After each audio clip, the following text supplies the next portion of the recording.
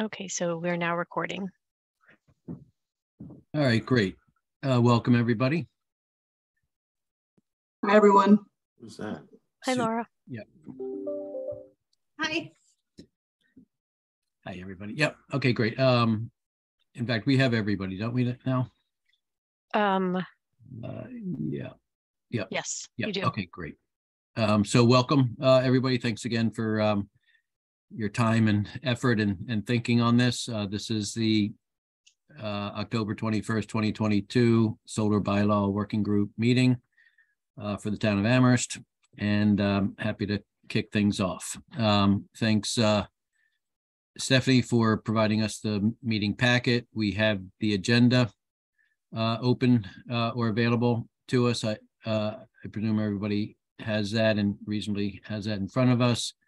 In addition to the normal activities on the agenda, we will also have an update and an introduction and some time with our solar consultant hired by the town, GZA, and welcome them to the meeting. That we'll kick off that shortly, and then we will start digging into the work plan and our engagement with the planning department on the developing the bylaw and the process for doing that. I'm looking forward to some background expert information and background on solar development from Laura later in the agenda. Where's Laura? There you are. Okay. I'm not shocking you, am I? You're okay, good. Awesome. So we look forward to that. And then some time to talk about the next agenda items, as well as hear from the public as we finish out the meeting before 3 o'clock.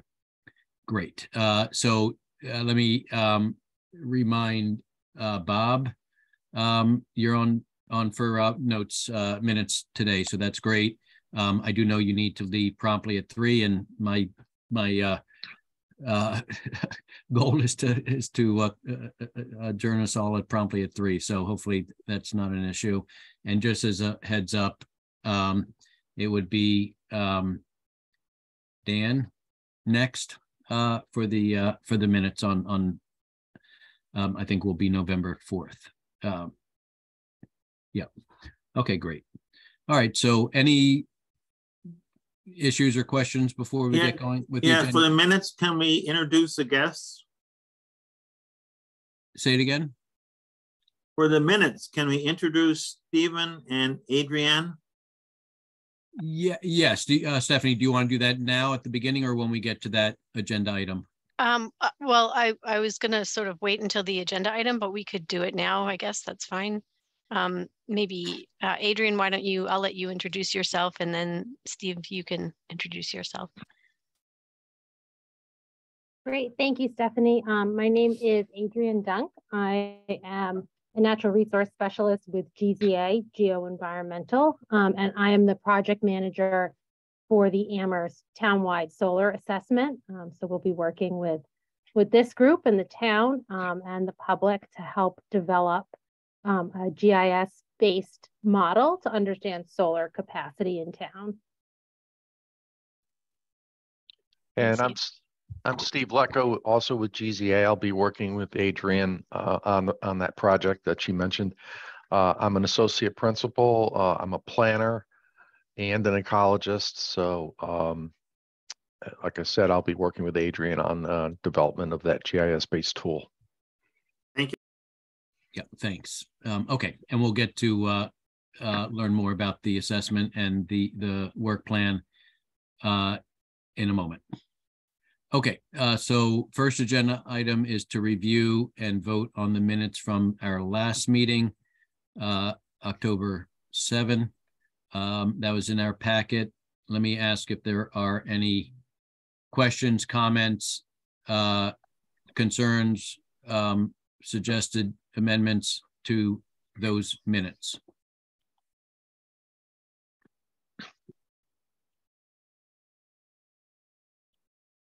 Great. If not, I entertain a motion to accept those minutes. So move. So moved by Martha, thank you. Do we have a second? Janet is number 2. I'm not sure if we need a voice on that, but Janet will be the second. And then we can vote on them. Okay, so we should have voice votes, just Yeah. it's fine, but just in the future, we should probably have voice votes. So I'll, in no particular order, just need your vote on the minutes. So Brooks, Yes. Breger, Yes. Corcoran, Yes. Hanner, Yes. McGowan, Nice job. Yes. Jemsek, Yes. and Pagliarulo. Yes. Okay, minutes are approved. Great. And I did want to thank Laura, right? You did the minutes. So did. thank you for those. Yep. Okay. Next on the agenda is staff updates, and we'll go with Stephanie and then Chris. And I like to also add just any quick updates from any of the committees that we represent. I don't have any updates this week. Great. All right.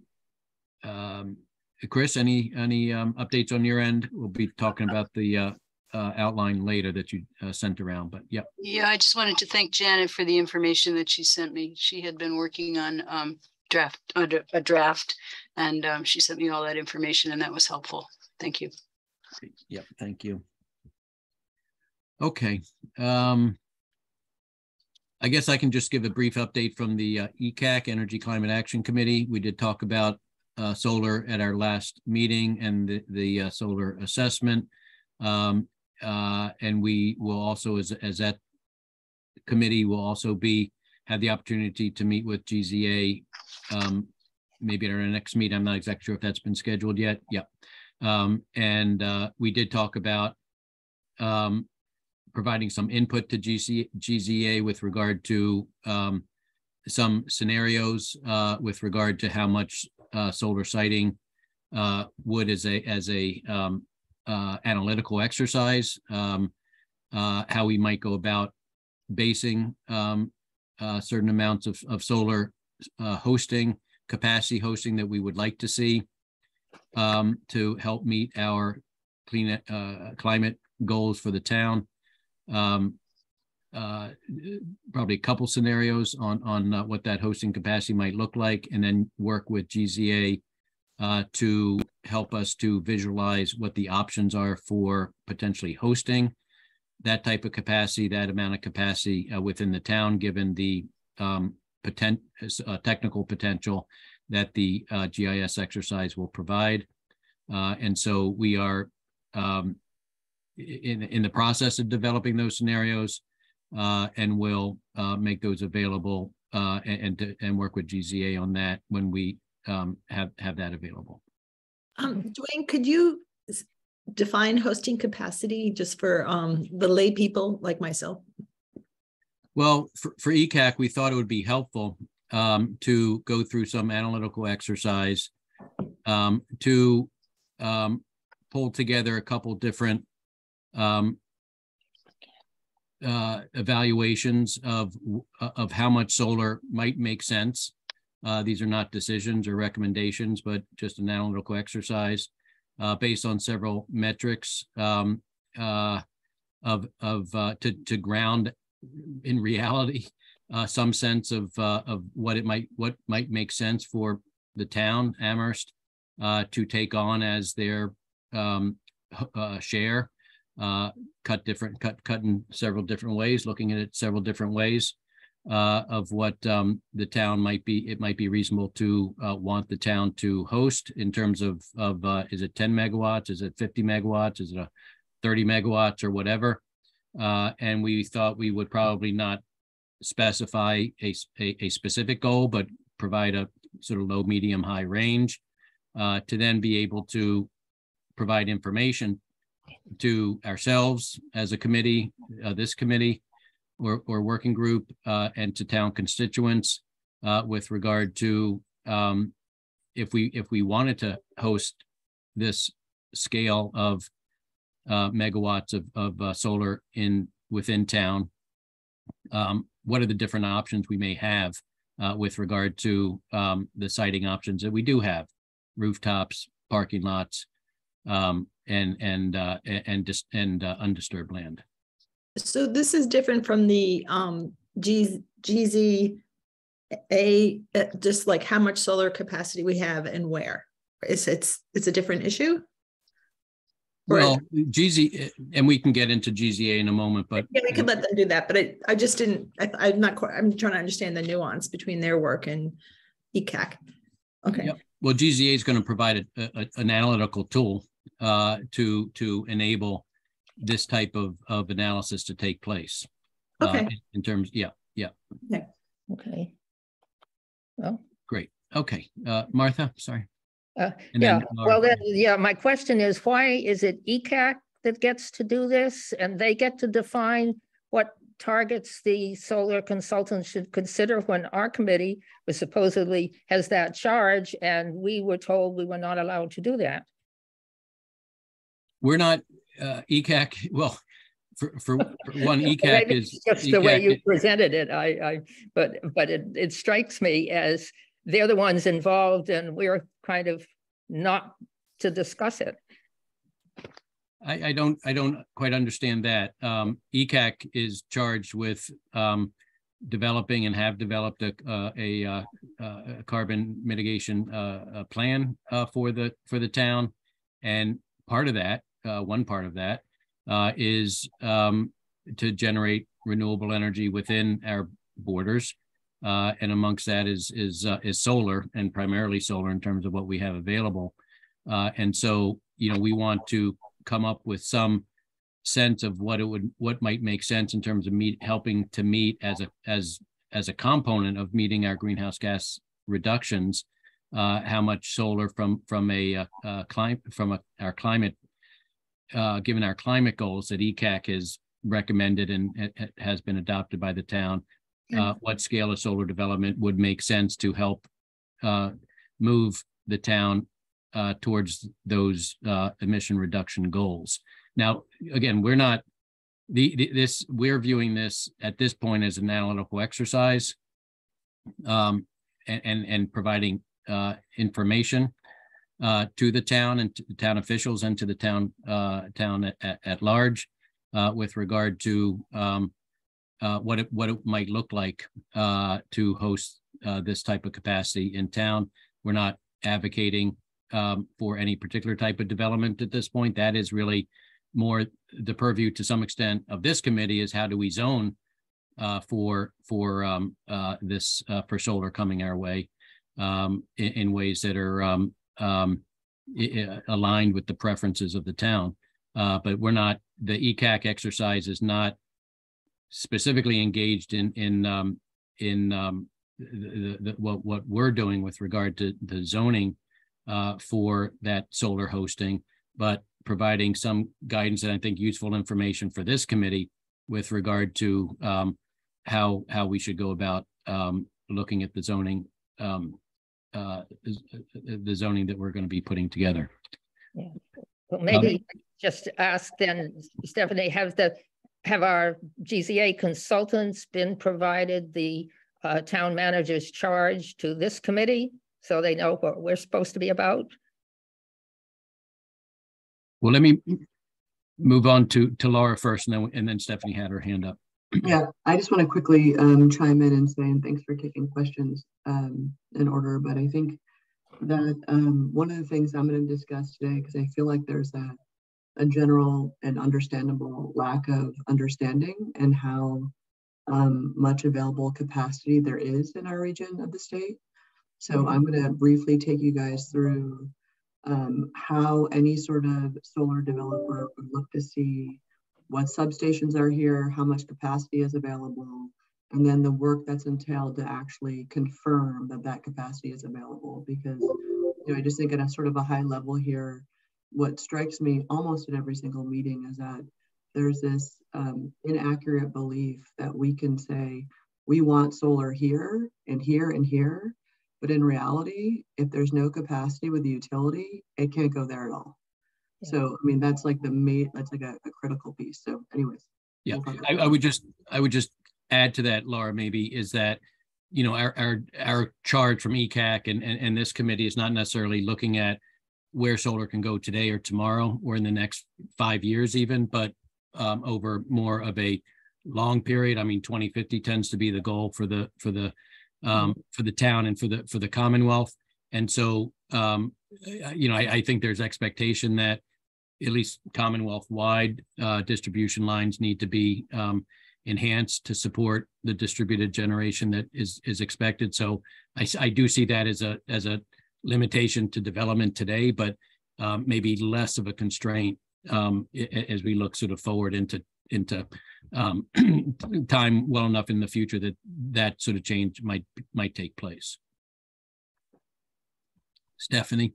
Dwayne, if I might. So I just want to sort of get to Martha's question earlier and sort of reduce this as to the most basic, simple response that I can, which is the ECAC proposed a solar assessment right out the gate back in 2019 when they convened, even before these other issues came to light. And they talked about needing some kind of a solar bylaw. So those are discussions that they had well before this committee even convened. So there's that, but also they're charged with actually trying to identify the amount of solar that we can have. That is something they've been charged with, to sort of look at what do we need in town. This group is specifically charged with trying to identify where the restrictions might be to put it. It's more about the zoning guidance of like where could we legally put it, where can't we put it. So you're more the guide, you're creating the guidance of when someone wants to put solar in town, where does it go? Where can it go? That's what your committee's charged with. They're two different things. They both have a role. They're both equally important. So I just don't want to get hung up on this. What do they get to do and we don't get to do? It doesn't really serve us. I think we're very clear. I think staff is clear on trying to get the right parties the information that we need to sort of move us along. So you have a very vital role, but I think theirs is a little bit different. Yes, thank you. Yeah, I just feel sometimes a kind of a lack of information, but also, you know, I would say that the ECAC have done a lot of good work, still doing a lot of good work and conscientious, but their plan was before the state of Massachusetts put out the June 2022 climate plan with the near-term goals, which really shifted the emphasis a bit. And so I think that's also something to consider when saying, oh, how much should Amherst have? So on. Thank you. And thank you for the comments and Stephanie for the clarification. That's really helpful. So any other updates or comments from any of the other committees that are represented? Super. Okay. Great. So let's move on to the next agenda item, which is hearing from GZA. Basically, we're looking for sort of an introduction, an overview of the project that they are just embarking on now, the scope of work and so forth. And then, as we do know, Stephanie provided us with a draft set of questions. Importantly, these are questions for the department heads. They're not questions for the public. Those will come later, and we'll have a chance to provide some input on those later. And so we can have a discussion on these questions from the department head or figure out how we're going to provide some feedback. But it's, in my mind, a very different purpose of these questions than the questions for the public. But Stephanie, do you want to introduce the GZA work at all, or should I turn it over to Adrian? I think Adrian will do just fine. Okay. So, and Adrian, if I can just ask if you have some slides, can you just get them to me so I can add them to the meeting packet? Oh, yes, absolutely. I'm going to share my screen now and set this to presentation mode.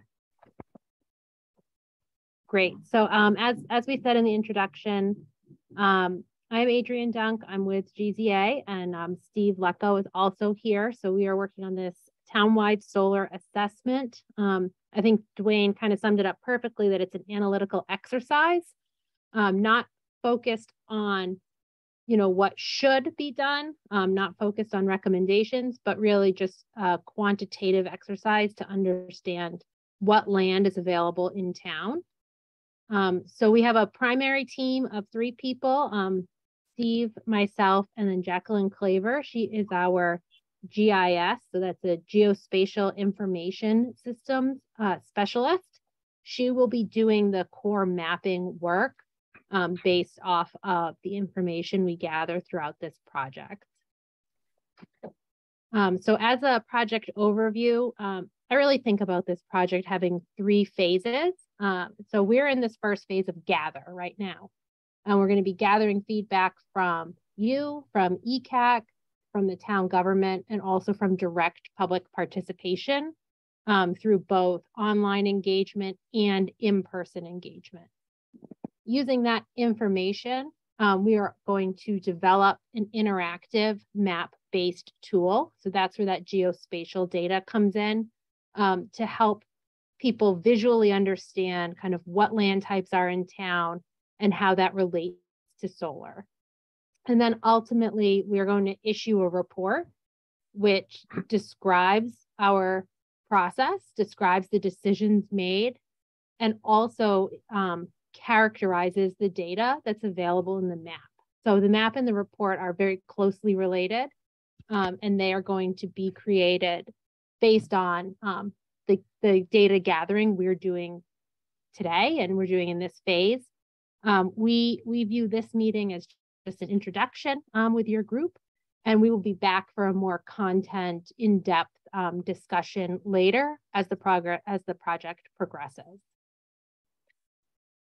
So today our goal is to get introduce ourselves and also to get feedback on questions that we have written for the town department heads.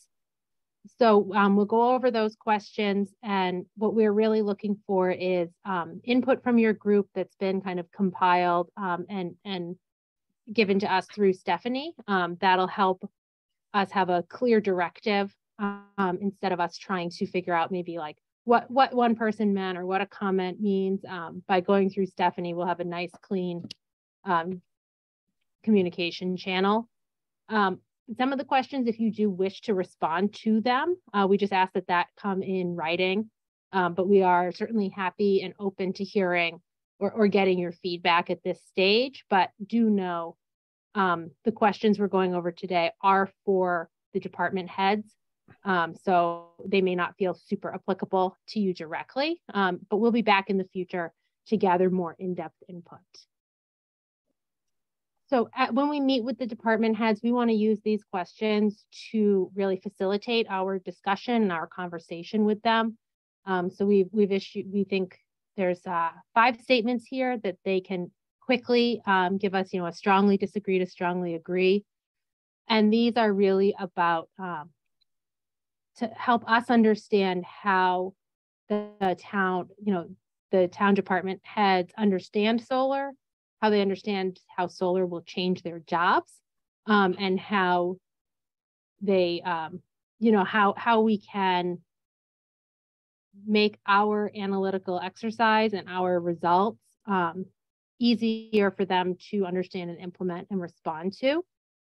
So these questions are mostly about if they've already had experience with solar, if solar may change their work, or change some of the responsibilities of them or their staff, if they're comfortable using mapping tools, and if they, again, have had that direct experience.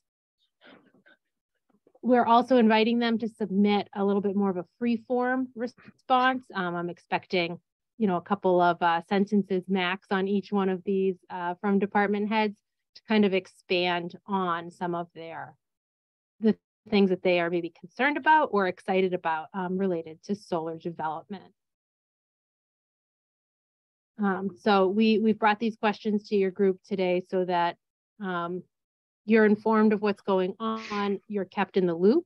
And if you think that these questions maybe are missing a topic from your experience in town, that would be really great information so that we can know that we're asking good questions to start our data gathering.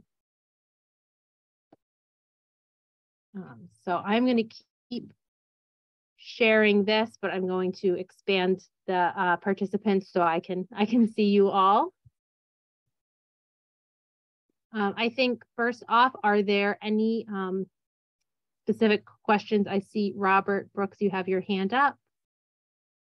Yes, I just want to know if this slideshow will be available on our resource page.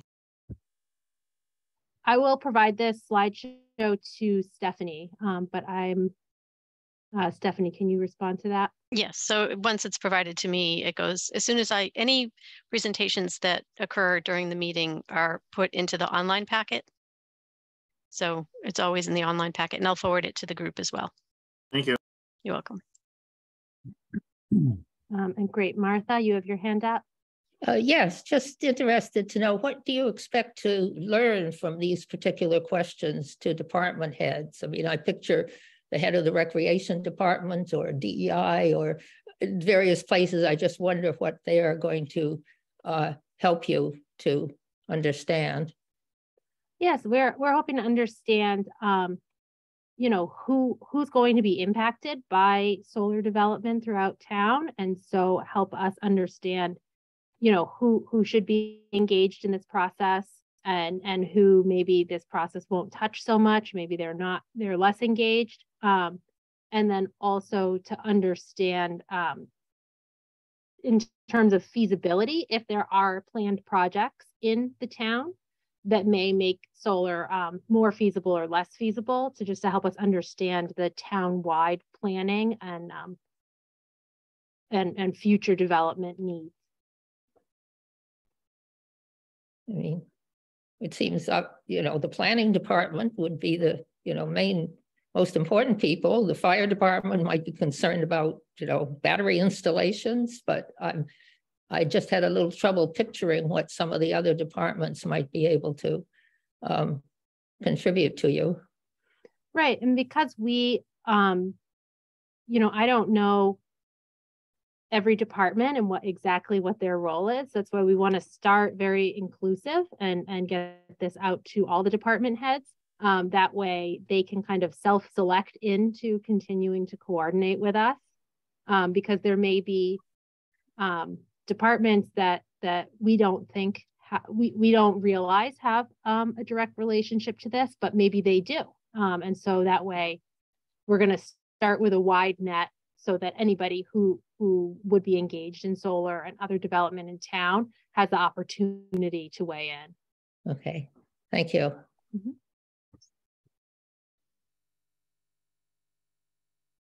Great.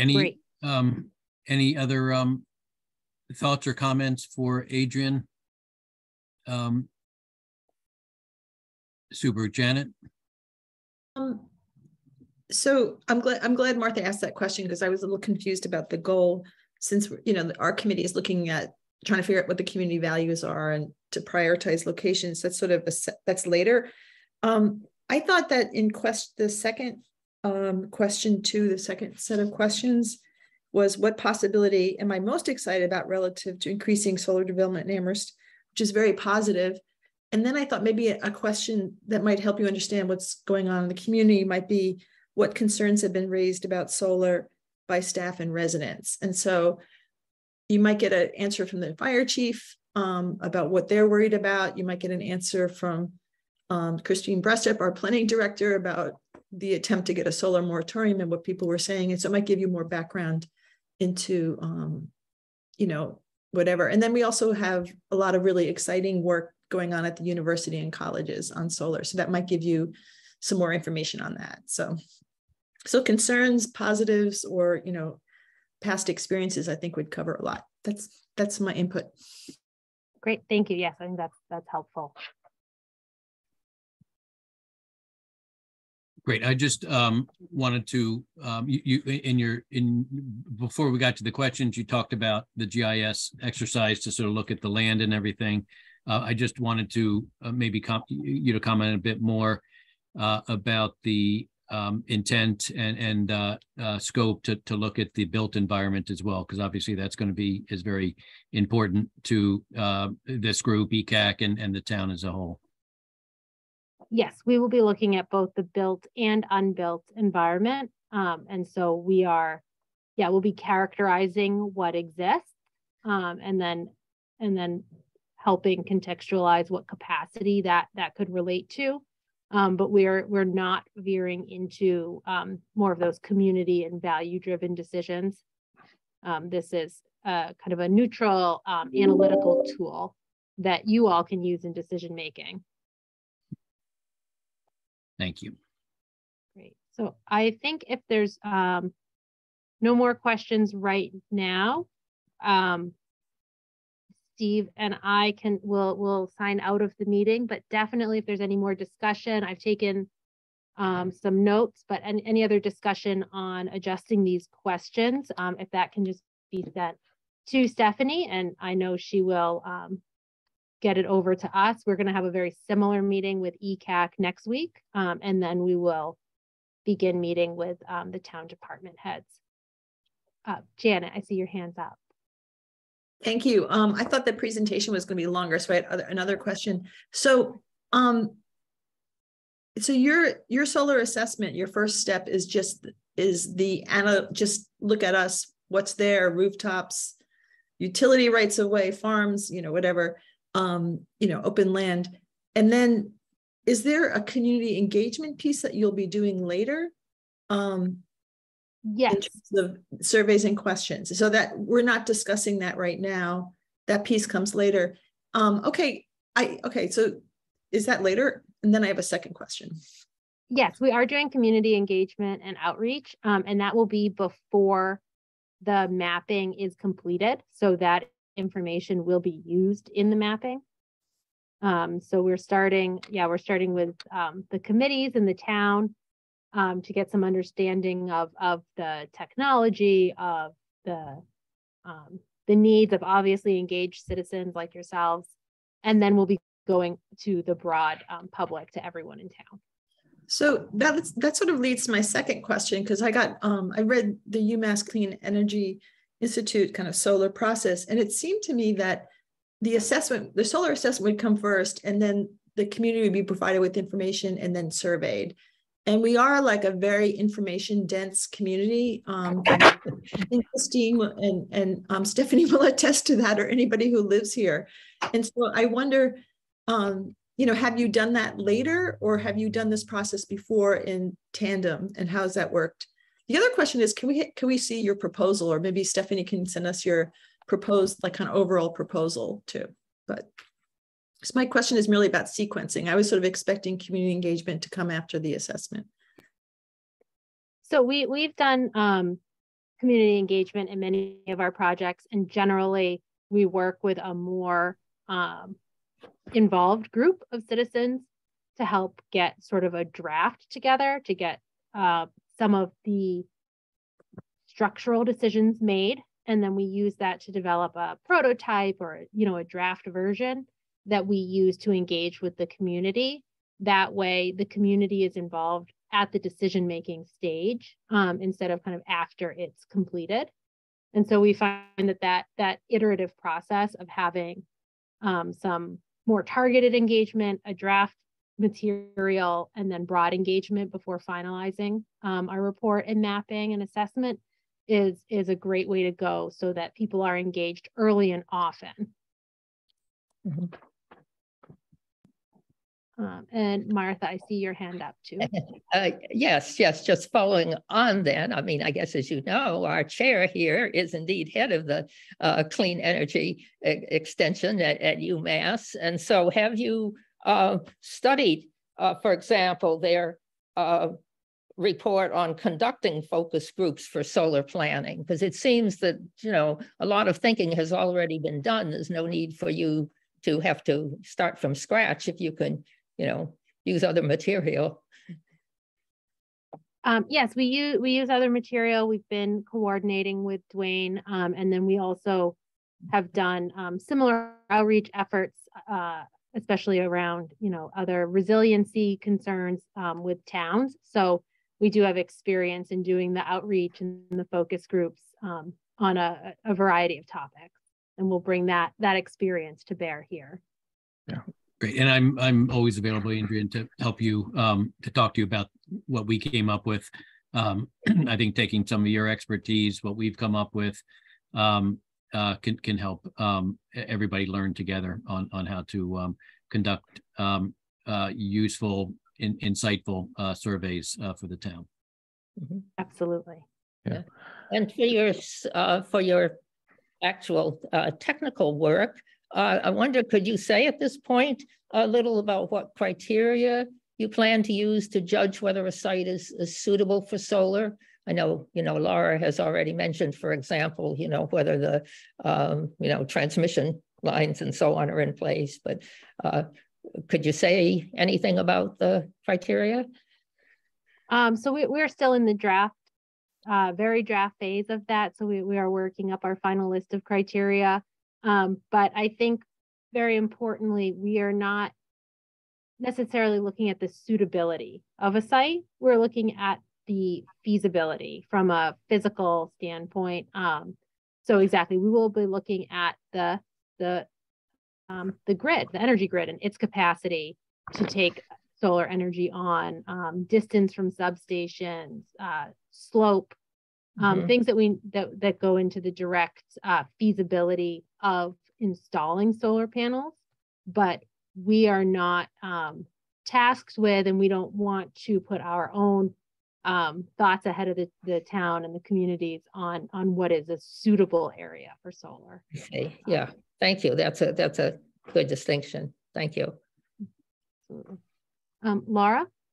Yeah, so I had a question about that last point. So it sounds as though you're going to do sort of some, I would assume, like desktop analysis using GIS to determine leveraging Eversource and national grid maps, where capacity is available and so forth. Dwayne kicked off the call talking about how his opinion, which I'm not as optimistic, with utility upgrades of lines. Are you accounting for any capacity upgrades, cost sharing, or how deep is your study going on the engineering component? So we have not defined exactly the depth of the study in that area. We will be, that's part of what is going to be in the report, is really contextualizing our findings and saying, there appears to be this much capacity in maybe surface area, but these are some limitations, or these are some, upgrades that would be necessary to kind of unlock that full potential. So that's more in the reporting final phase, is contextualizing the geographic findings. That part's really interesting. I didn't know that was a part of your work, so that's really exciting.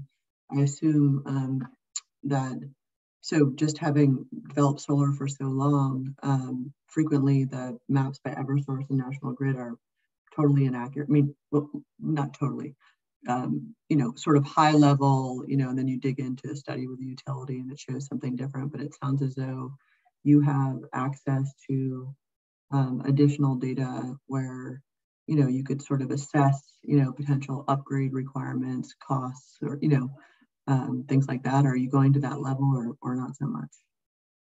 I don't think at this time we can go into that level, because I think that would require a lot of information from Eversource and National Grid that they that's what I thought. Maybe don't want to share. Close. Yeah, no, unfortunately, yes. Okay, thank you.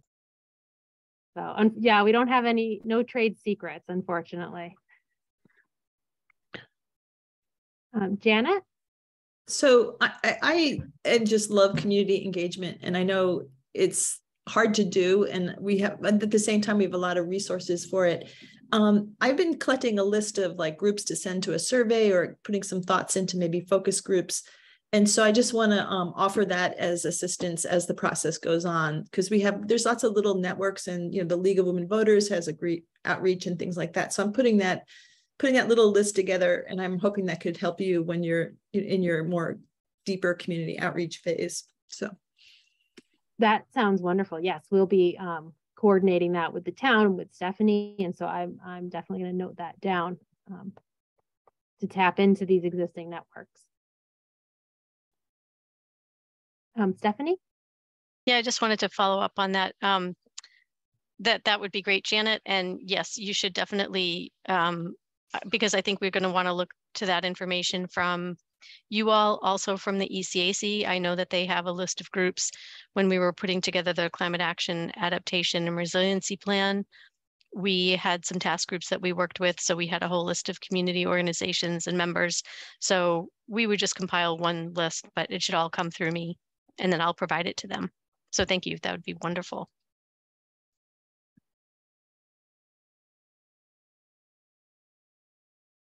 All right. Well, thank you all so much for your time.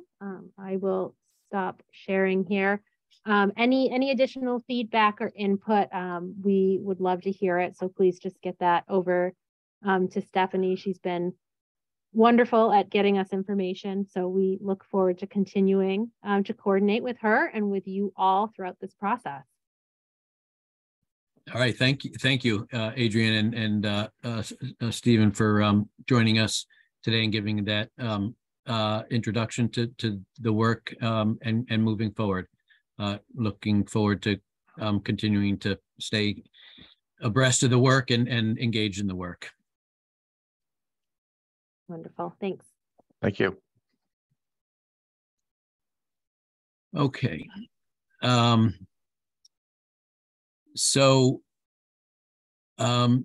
think we at this point we sort of expressed one suggestion on the set of questions. I think they noted that down. I would suggest that in the course of the next week or so, if anybody has any input or thoughts on the questions, this again for the department heads, it's going to be different than the questions for the general public and engagement. But if anybody has any thoughts on that, do send them to me and Stephanie, and we can accumulate those together.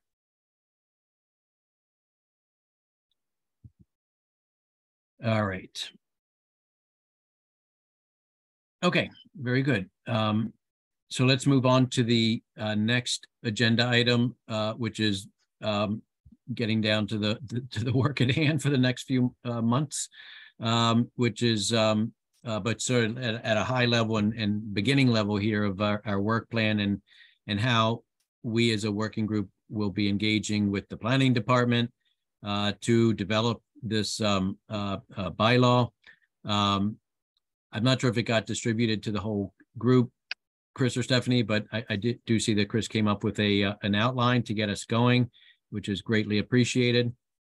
And we can take a look at that today if that was the plan. But I thought we would go through sort of the sort of developing this outline, and then talk a little bit about our deliberative process together over the course of the months in front of us.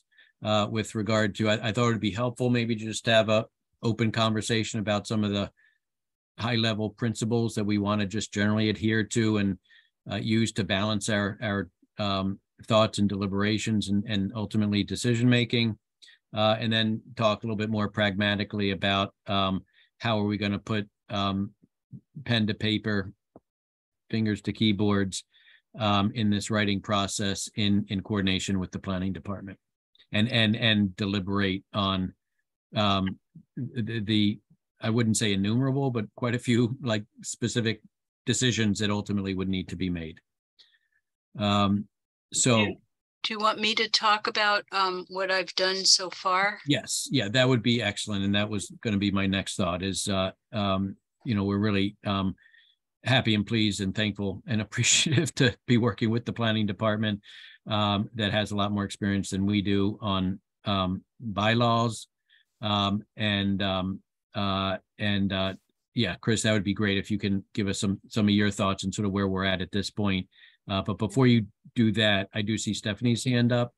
So maybe she has something to help us get started. I just wanted to ask Chris if she wants me to share it now, or do you want to just discuss it and then put it in for the next meeting? I think it looks like we have some time. I wasn't sure if we would have time. Okay. What time do you think Laura will want to start her presentation? Around 1 o'clock or so? Or 2 o'clock rather? Maybe. I defer to Laura for that. I'm flexible, guys. You have me till 3. All right. So why don't I start talking and maybe talk for 20 minutes or so? Okay. So I'm going to share my screen then and share the document so everyone can see it. And I'll just tell me when you want me to move along, Chris. Okay, so generally speaking, what we do here in the planning department is we look at a lot of different bylaw examples when we're trying to formulate one for ourselves, and you know, just kind of pick what we think are the good things from many different bylaws. And you know, we don't want to reinvent the wheel every time, so we base our work on what other people have already done to a large degree, and we see whether we like it or not, and whether it will fit in with our, you know, the way we do things here in Amherst. And so I've looked at a lot of different bylaws. Janet started drafting a bylaw, and that was helpful.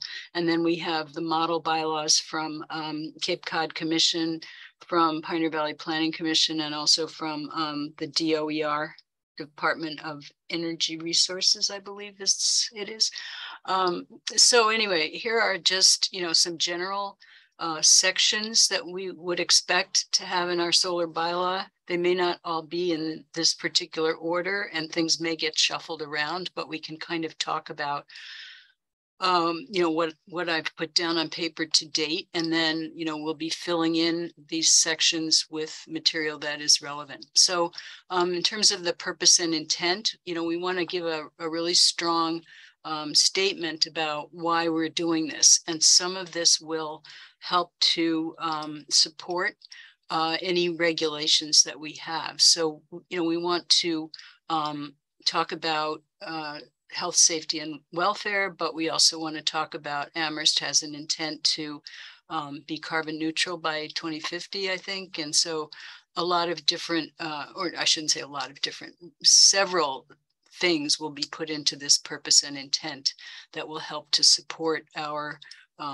regulations and requirements as we move forward. Because if we don't have a clear statement of what we're trying to do, then some of the things we do down the line may appear to be arbitrary or capricious. So we want to bring them back to a clear statement of purpose and intent. So that's what that's all about. And that can be a fairly long section, or, you know, short, depending on how many things we want to include and how elaborate we want to get. Applicability, I think applicability is really going to be talking about large scale solar installations, ground mounted solar installations. And that was the mandate that we were given. We weren't given a mandate to control in this bylaw things that happen on rooftops. Or things that happen in residential locations, such as single family homes. So we're really going to be focusing on large scale ground mounted solar installations. So that's going to be explained in the applicability section here.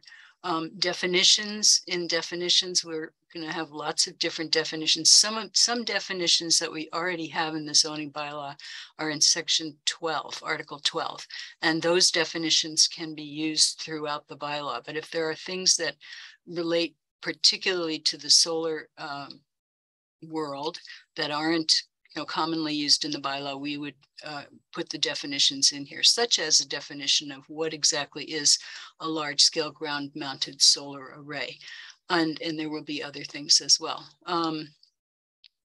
So in terms of general requirements, you know, we're going to require that whatever is built, in addition to following our particular zoning bylaws, also follow other laws such as wetlands regs and building code and other regulations that the town has with regard to building things in town. So that's what compliance with laws, ordinances, and regulations is all about. And then we're going to require that these installations have a building permit and that they be able to be inspected by the Inspection Services Department. There will be fees associated with these applications, and some of the fees are already spelled out in the Zoning Board of Appeals and Planning Board excuse me, application forms, but we may have other fees that are associated with this, such as 53G fees, which what Chapter 53G, Mass General Law 53G has to do with is when a board like the Zoning Board of Appeals or the Planning Board wants to hire a third-party reviewer for a certain aspect of a project, then this explains, how do you go about collecting the fees. And what usually happens is that the board determines that they need extra help in a particular area, and it could be erosion control, it could be the issue of glare, it could be the issue of screening, number of different issues that we want to get outside help on. And then we have the ability to, the board has the ability to require the applicant to put in escrow a certain amount of money to allow this third-party review to happen. And the town hires the third-party reviewer and pays that consultant out of these fees. So some of that will be described in this section. Then we would want to have a section to describe exactly how these things are permitted by boards and committees that are related to our department. And one type of review would be site plan review by the planning board. Another type of review would be a special permit by the Zoning Board of Appeals. I think most solar installations in Amherst right now are governed by special permit by the Zoning Board of Appeals, but you do occasionally have an installation that's not a small installation, such as the one at Hampshire College, which is an accessory use.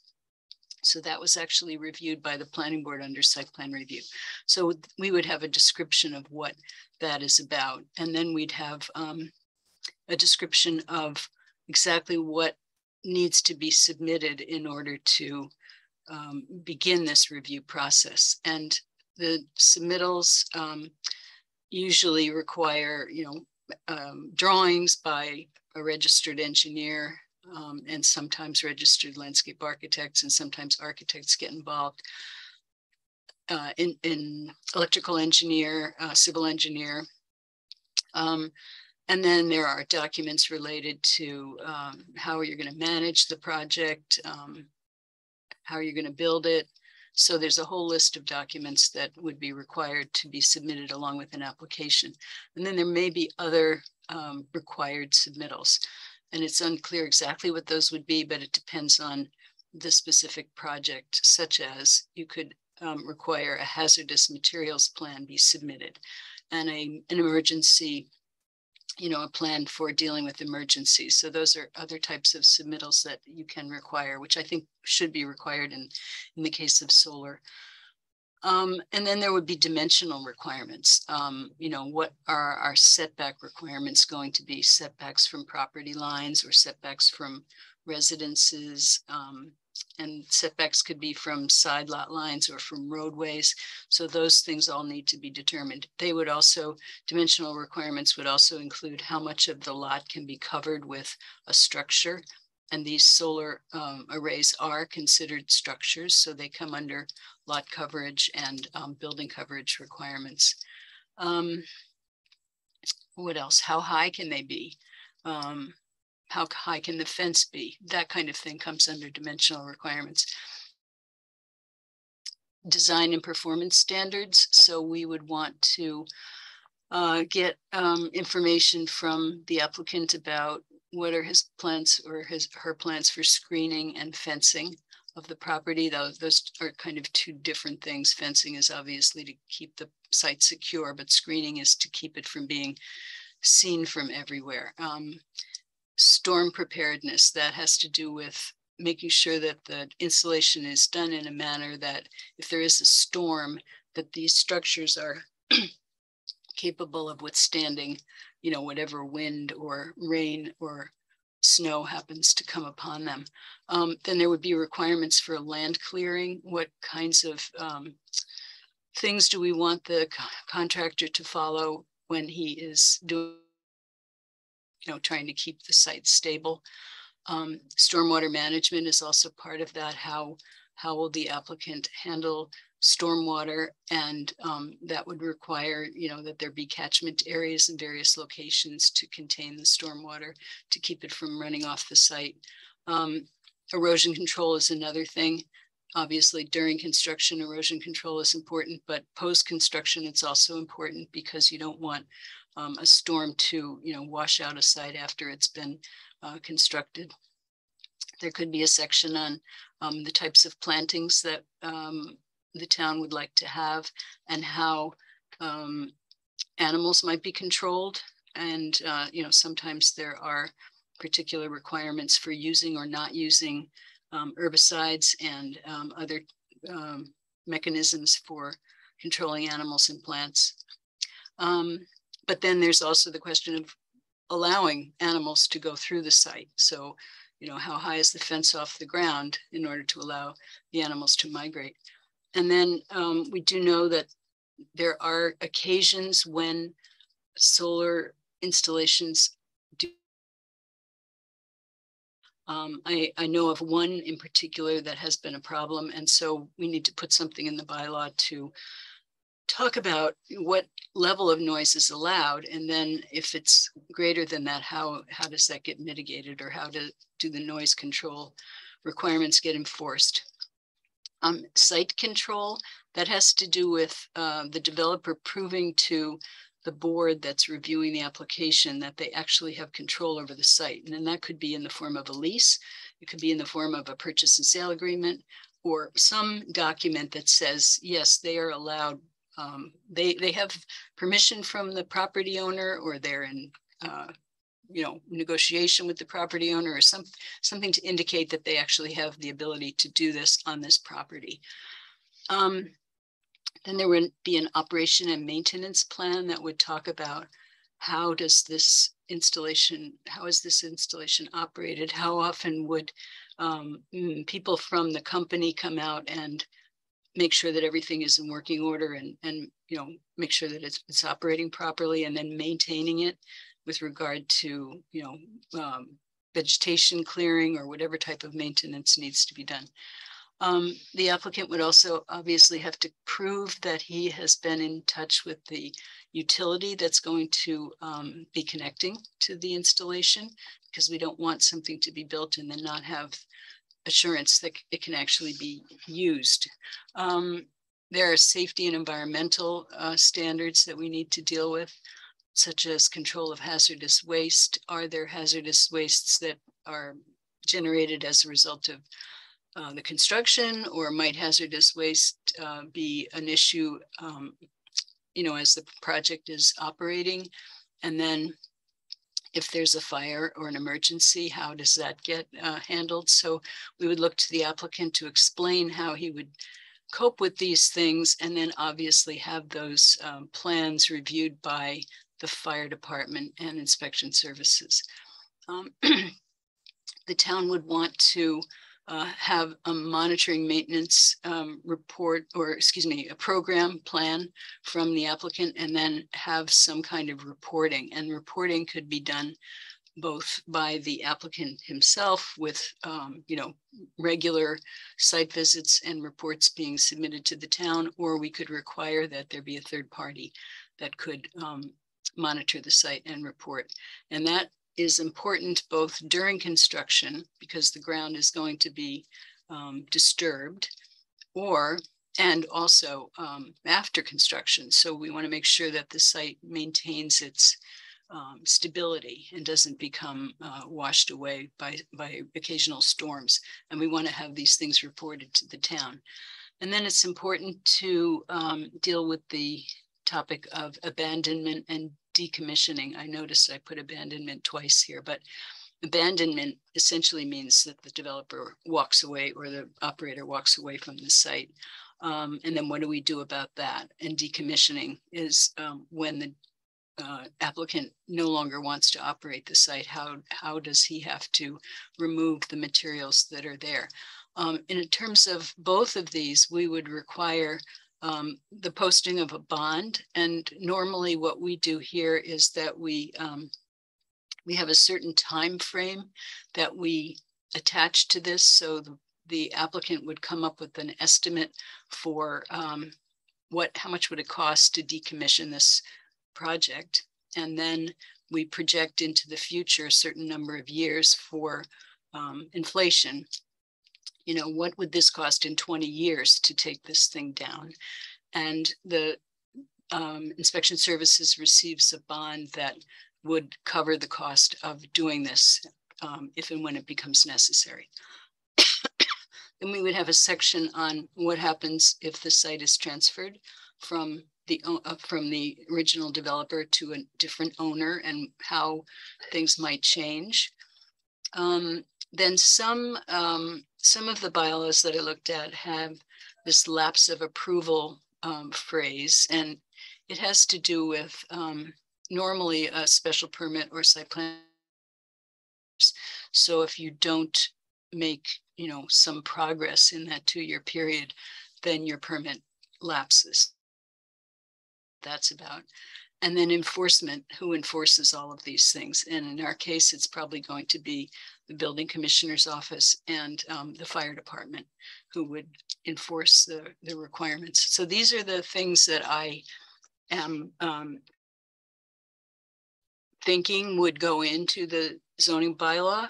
But there may be other things as well that will come up over time as we discuss this. And so we'll start, you know, filling in these sections with material, and some of it's going to be kind of boilerplate, and other things will be choices that the town has to make. For instance, some towns say you can't cut more than 10 acres of forest, and some towns don't have any limitation on the amount that you can cut. Some towns say you can't have a large-scale solar array that is larger than X acres. Other towns don't have that requirement. So those are the kinds of things, details that we're going to have to and easily kind of constructed without a lot of discussion. So this is what I'm thinking about now. And I'm sure that there will be things that we need to add as we go along.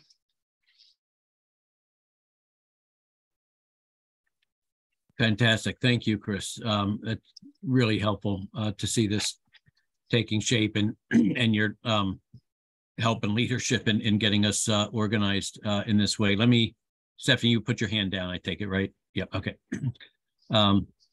Great. So I want to go in a little bit in terms of sort of, you know, now that sort of we have Chris's input and thoughts in terms of the outline. Obviously, we want to sort of discuss that, think about that, anything that we think might be missing in terms of these large categories. And I do want to talk a little bit about, okay, so what is the plan now in terms of putting the language in, as you say, Chris, some of it's standard language that you can draw from other places, from your own zoning that we already have, or from some of these model bylaws that we can incorporate and start drafting that way. But I want to get into a little bit in terms of the pragmatics of actually who's doing that. Is that us, or is that the planning department that brings that to us, just so we can understand that process. But before we get into that, and I do want to, you know, maybe about just 5 or 10 minutes here, because I want to leave enough time for Laura and then public comment. Let me, because this will be something we're going to be working on for the next months. But let me just see if there's any initial comments, thoughts for Chris, and I see Janet. So Chris, thank you for that unbelievably clear and simple explanation. Speaking as somebody who was in the trenches of looking at different bylaws and trying to follow along with the Pioneer Valley Planning Commission draft, the question, I sort of had an epiphany way too late in the process, but one of the ideas I had was, we're all going to be looking at this language at some point. It's kind of, you know, for the boilerplate, it's like, you know, you can do this, this, and that, or something. And it's usually very numbing to read, but there are a lot of points where it was like, you could do this, you could do that, that will come out of the public process about what's important and things like that. But I thought that, like, in terms of background reading, I thought that the Pioneer Valley Planning Commission, it's kind of like saying, it sort of takes you through these sections and says, you can do that, you can do this. super confusing about site plan review and special permit. And that just was really, I think, not to worry about, but I found it very, I think it'd be confusing to a layperson. I thought the Cape Cod Commission draft was so much easier to read and better written, and like the writing itself was more simple. So I would recommend that one if you wanted to get grounded in, oh, this is what a bylaw can look like, here are the main areas. And it does have that back and forth. You can decide this, you can decide that. And I think part of the reasons it's better than the Pioneer Valley Commission, because the Cape Cod people looked at that one and the DOR and somebody else's. And so they had the combined, like they were able to simplify it and make it more clear. So I think if people on the committee wanted to read something, I would probably start with the Cape Cod Commission. And then the Athol Tufts thing is, I think it's long, but it's kind of, to me, very user-friendly about how you do a community, take the solar assessment, your community engagement process, and how it affects your bylaw. I don't think we're going to wind up where they wound up, because they were super concerned about views and keeping their what they considered their kind of an economic development resource. Also, they got their major ridges had projects on it, and everybody was agitated. So you could sort of see how that there was an assessment, there was a community engagement process, and then they showed options for the bylaw, how to implement that. And so I think that's really user-friendly for a lay reader about how this process could go, or how you can shape a bylaw. But I do think that, we're not Athol, but, we might have Athol-like aspects to it. So I don't know. I kept on thinking, like, if you weren't an attorney, I mean, it was very dense and confusing. But I just thought, I think Cape Cod Planning Commission might be the best thing to read if you were going to read one thing. And then Athol Tufts is kind of interested in how they integrated their process into their results and their assessment community process results. I wonder if Chris would agree with that or not. Do you want me to comment on that? If you like. I don't think we want to get into deliberations or preferences or perspectives quite at this point, because I think we'll have plenty of time and plenty of need to do that when we get to the specifics of the sections that we're writing. So, if you have any sort of just general feedback, I appreciate what Janet said in terms of I wasn't aware that the Cape Cod one was the third was after PVPC. And so they had the advantage of seeing that ahead of time. So that is useful information. I think all of us, I mean, I've looked at, I actually looked at the PVPC one more carefully. So I'll look at the Cape Cod one more carefully as well. I think we should have both of those in mind and available to us as we sort of go through the process. But I don't want to get into the details of any sort of preferences or perspectives yet. Okay, what I would like to do, and I do want to sort of cut this fairly short because we're going to be in the trenches here for a while, but just a sense from you, Chris, maybe in terms of what we do versus what the planning department does with regard to sort of starting to put the words on the page. And then how do we sort of work together as a deliberative body to provide decisions on certain things that go in and certain numbers and specifications and so forth that need to be decided upon. And with that, with the outline, which is super helpful, and whether that remains our outline or we add some things or not, I think we'll work on that as we go forward. My sense is we kind of want to, I don't know if it's chronological order right from the beginning or the end, or whether you go back and you do the definitions afterwards, what needs to be defined. We'll always want to maybe look at the purpose statement, not only at the beginning, but I suspect at the end as well, to sort of make sure that we stay true and tuned with that. But it's an important section for us to think about, I think, at the beginning to sort of guide ourselves. But Chris, what's your thought in terms of how we might, as a body and with the planning department, sort of start rolling this out in terms of language to actually work on and react to and fill in the gaps?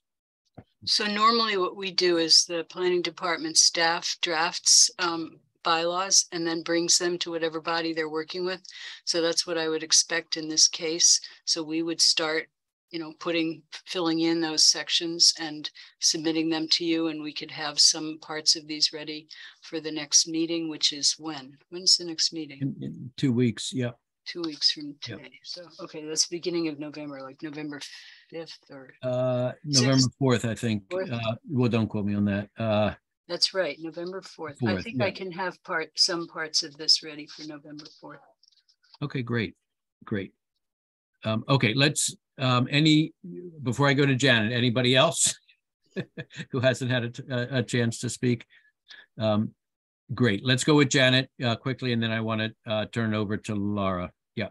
So I don't, you know, when I was looking at the work plan, I thought that the drafting of the bylaw would be starting in January. And so I'm not to say that the planning department shouldn't be working on this, because it's going to take a long time. But to me, it, you know, when I looked at the work plan, I thought we were going to be looking at, you know, looking at the criteria and standards, I guess. But really, to me, a lot of this, you know, which starts in November, it's like a lot of these things we can't make decisions on, and we shouldn't make decisions on until we get a sense of what the community values are.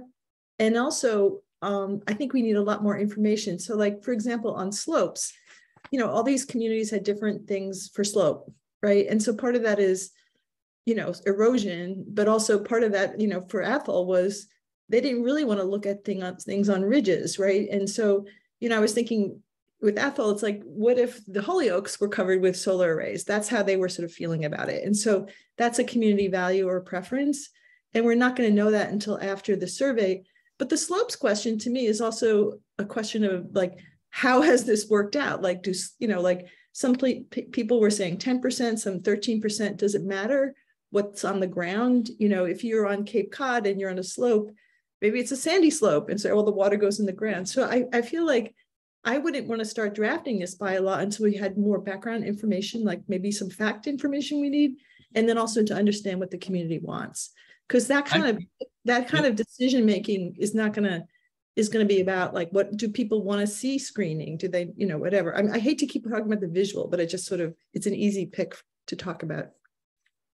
I think in my mind, there's sort of, these are separate issues. The drafting, you know, I'm envisioning getting the drafting going fairly soon with, I'm not sure if you like yellow highlights or whatever, but highlighting areas that we need to deliberate on. We need to gather information and we need to, over time, get community engagement and input on, and then fill in those gaps as we go forward. But the draft of the text is all sort of there with very clear areas that we have not decided on yet.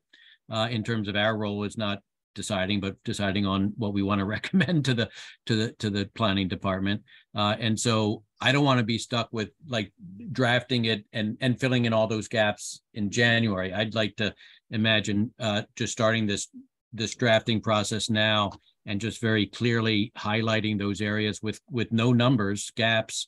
So there's no sort of preset. Maybe there could be some annotation there that's, you know, refers to 3 other different bylaws that give us a sense or some reference of what other bylaws have said to give us some guidelines or some ideas, but clear areas where exactly what you're saying, Janet, those are the things that we're going to need to deliberate on, gather information, look at other towns, look at our conditions, get input from the community to finalize the actual figures or specifications. But Chris?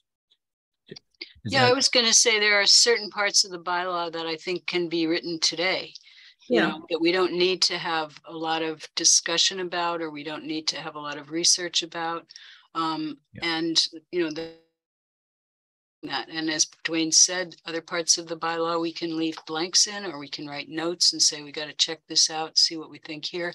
But putting the structure together starting now, I think is going to be important, because there's, you know, if we wait till January, we don't know what's coming along in January. All kinds of things come by our way. that we need to focus on. So it's better to start now and then, make incremental progress as we move towards May. So I would happily start doing that.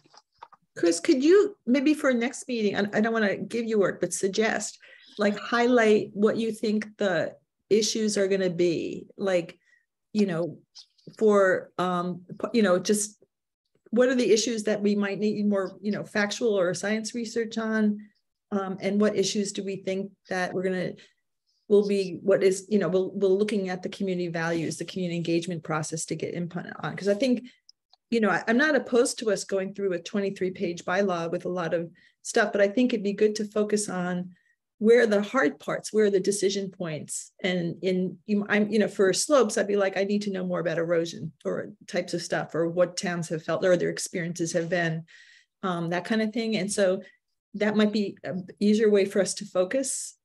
Like, here's what we think we have to decide.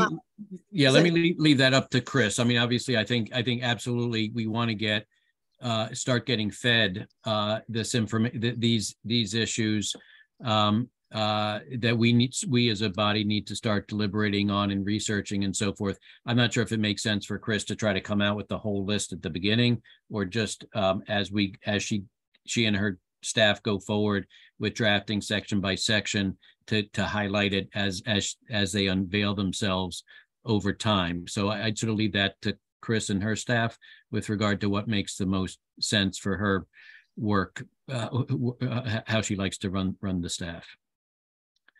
Okay, this is great, and I'm really excited about starting to actually look at some bylaw language. And so, Chris, obviously you got a lot on your plate, but if there is any language that you can start us off with for in 2 weeks, that would be super.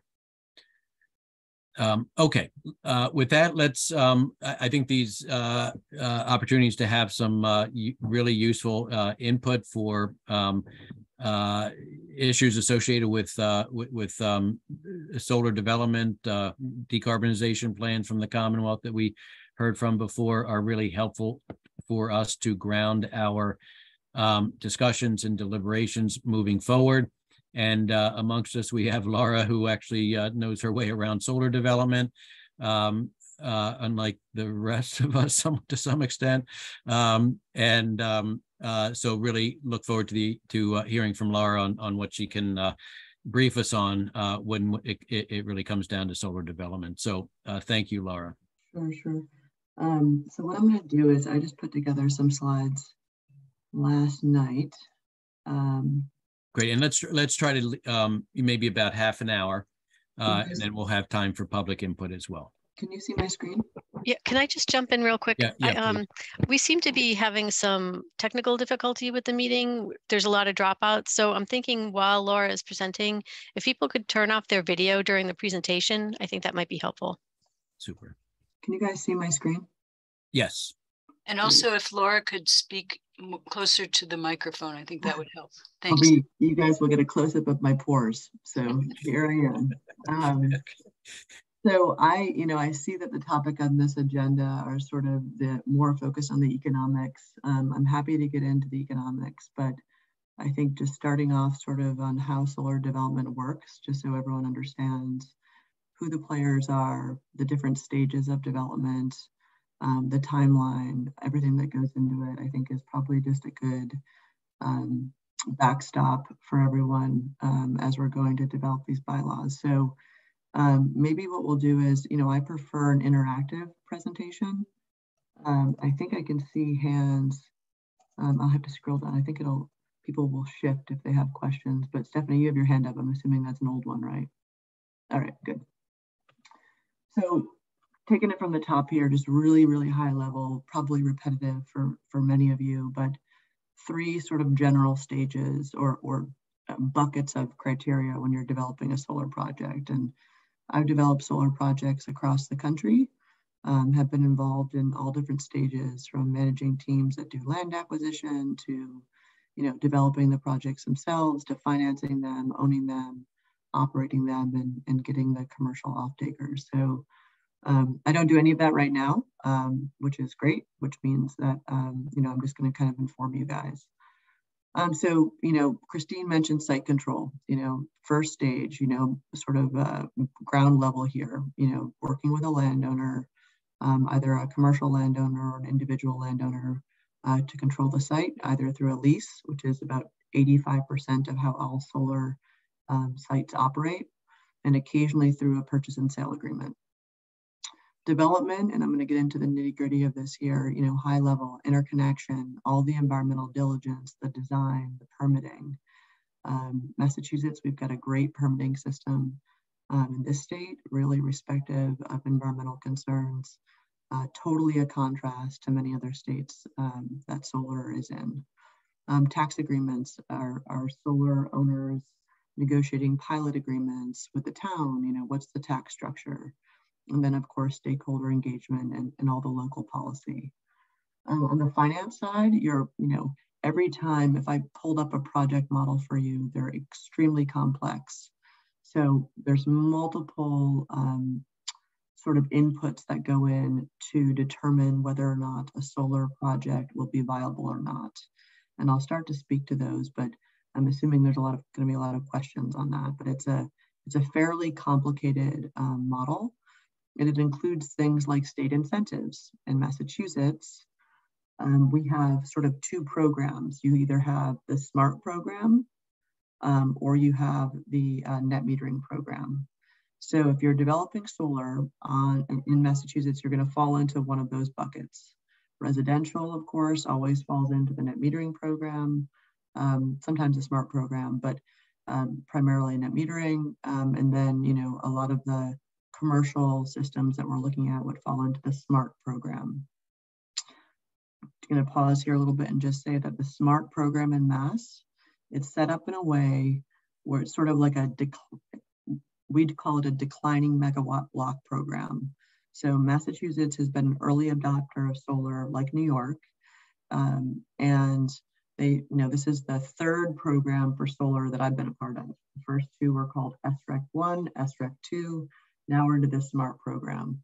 So the people who moved early into the SMART program had a higher incentive rate. As time goes on, that incentive rate for solar declines. It's called a declining megawatt block program. So the later you are, the less incentive you're getting, and I'll talk about that later on, but that's a big driver of the financing. And then finally, and I'll talk to you about the differences between solar developers, long-term asset owners, tax equity partners, and then you have construction financing. Tax equity is a portion of solar development. What essentially that means is just like fossil fuels have received incentives for development more so than renewables for years, in the solar wind space, there are federal tax incentives for developing solar projects. So that's a big part of the financing as well. Moving on, unless there are questions. And if there are questions, I don't see them.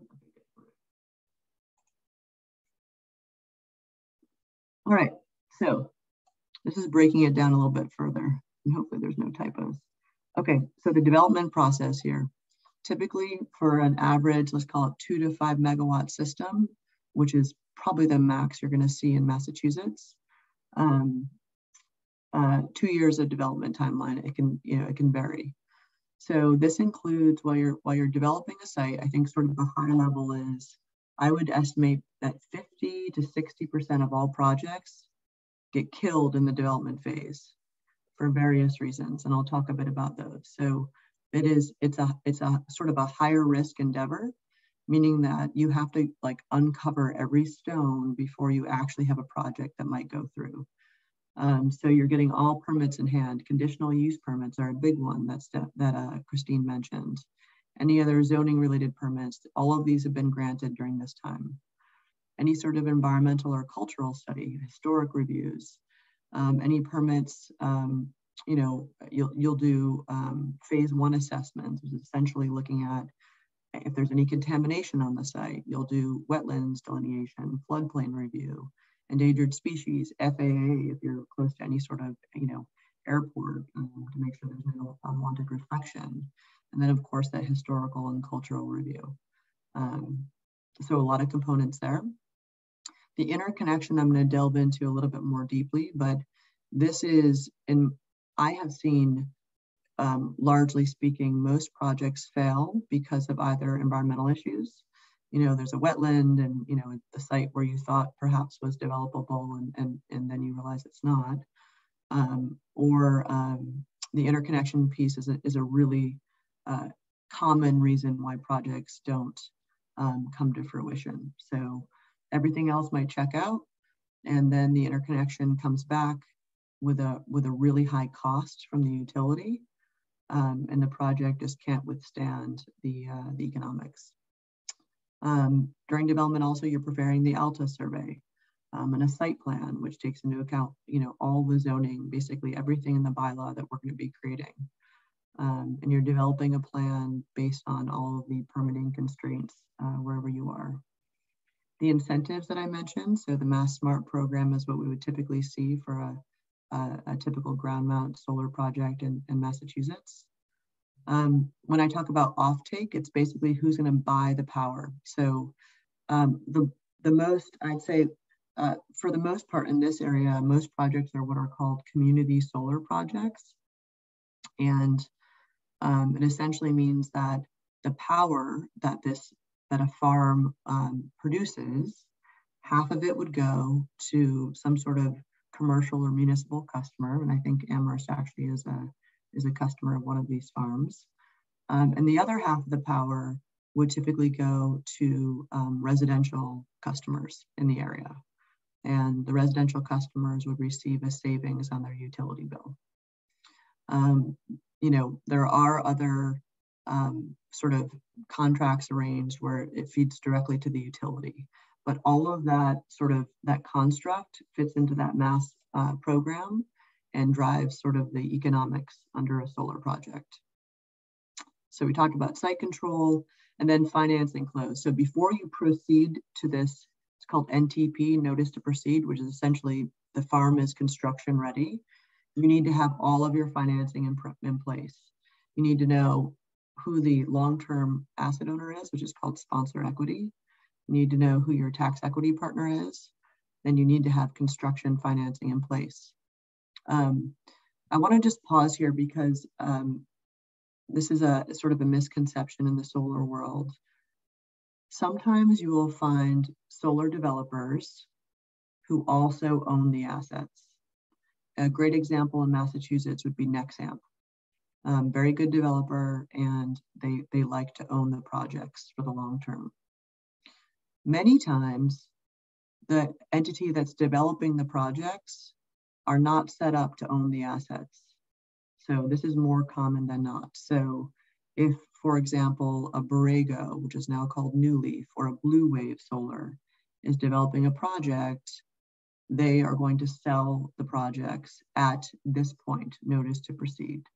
So during this time, much of the project is de-risked, a lot of the work has been done, and then you're moving on to construction, which typically takes 9 months. And I think at this point, it's, you know, you're monitoring the site's been mobilized, equipment's being delivered, you're testing, commissioning the site with the utility, and then you reach a point of mechanical completion. Actually, hold on, let me just finish the slide, Janet, and I'm gonna take your question. And then once the project is at mechanical completion and the utility comes out and they test the site, test the project to make sure it passes all the safety tests, it's producing the way they want it to produce, then you declare COD, which is commercial operation. And at that point in time, the long-term asset owner, you know, they've already stepped in at NTP, but this is when the project is really producing power to the grid. Okay, Janet, go ahead. So can you just go back for a little bit and talk a little bit about the incentives secured through the Mass Smart program net metering tariff? Just, can you just go, I know that changes, but can you go explain it? That's great. Yeah, I'll go a little bit deeper on that. I think that's great. And I appreciate these questions because I don't want to overwhelm people with information, but I can go as deep as you want. So in Massachusetts, you get essentially, depending upon what type of project you are, you fall into a certain incentive block. And right now, let's say that for a community solar project, again, half of the power purchaser is commercial or municipal and the other half is residential. Let's say your incentive is, I don't know, 15 cents a kilowatt hour. You can do things to increase that incentive. So the state requires, for example, they give a higher incentive when you have these residential off-takers. They'll give you a higher incentive if you're developing on a brownfield. They'll give you a higher incentive if you're developing a canopy or a rooftop system. And they'll give you a higher incentive if you're providing power to low-income subscribers. So the block programs are like, it's dependent upon the time you come in and the utility that you're in and what region of the utility that you're in. So if you're in Eversource South, you know, or Eversource West, there are certain areas where that block program gets full very quickly. From my experience, Western Mass, and I grew up in the Berkshires, Western Mass and our region, certainly the Berkshires, have some of the lower incentive rates because while all of the costs to building a solar project are more or less the same, you know, panels are going to be the same price whether you're developing, you know, outside of Boston or in Western Mass, the value of the power is different based on where you are. So, but that's how the declining block program works. So we're already, I think we're in, I don't know, we're at the SMART program began years ago and we're pretty far out in terms of the blocks. And I think my understanding of Massachusetts right now is because we're a state that adopted solar early on, what you're going to see in subsequent, the next slide here is that most of the ideal sites for solar have already been developed because this is, you know, I started developing projects in Massachusetts, I don't know, 8 years ago. And that was kind of like, that was even when SREC 1 had sunset and we were into SREC 2. So there's a tremendous saturation of solar projects in Mass. Obviously, we need more to reach our carbon neutral goals by 2050. But just to give you a sense of the solar incentives and how we've kind of worked through those over the years. Does that help, Janet?